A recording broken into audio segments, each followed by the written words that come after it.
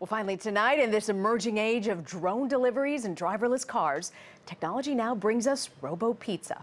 Carter Evans shows us how Silicon Valley is reinventing the pie. This kitchen is where technology and the culinary arts collide. Humans and robots work side by side at Zoom Pizza in Mountain View, California. And go ahead and place your order. You hear that bell?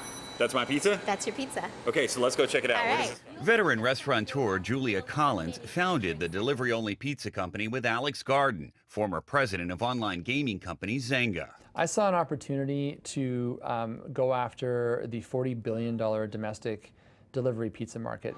And they say they're able to do it cheaper than the competition with help from specially designed robots like Bruno, who lifts the pizza into the oven.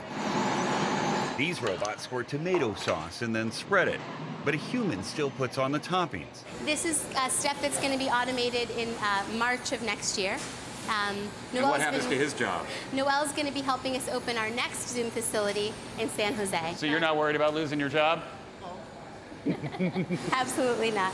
The company is committed to using robots for repetitive, mundane tasks to eventually move the kitchen staff into the front office and shift focus to what Zoom Pizza considers its marquee innovation. This is a giant pizza truck. It is probably the biggest pizza truck ever made.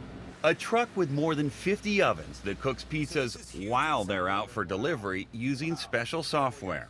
When we're absolutely certain that you're just the number of minutes away from arriving for that particular cooking, for that type of pizza, the ovens switch on. Wow. It's amazing. The truck is making test runs right now, but Zoom has already been delivering robotic-made pizzas for months the traditional way. Honestly, it tastes pretty good. So I've had it once before. The ingredients are all pretty good. I don't feel like crap after eating it. And it comes fast. Zoom says it can invest some of the money it saves using robots to buy better ingredients.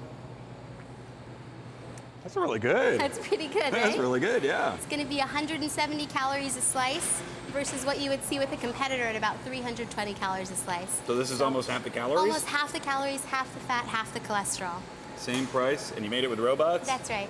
A technical triumph any way you slice it. Carter Evans, CBS News, Mountain View, California. And that's the CBS Weekend News for this Sunday. Later on CBS, 60 Minutes. The news continues now on our 24-hour digital network, CBSN, at cbsnews.com. I'm Rena Ninen in New York.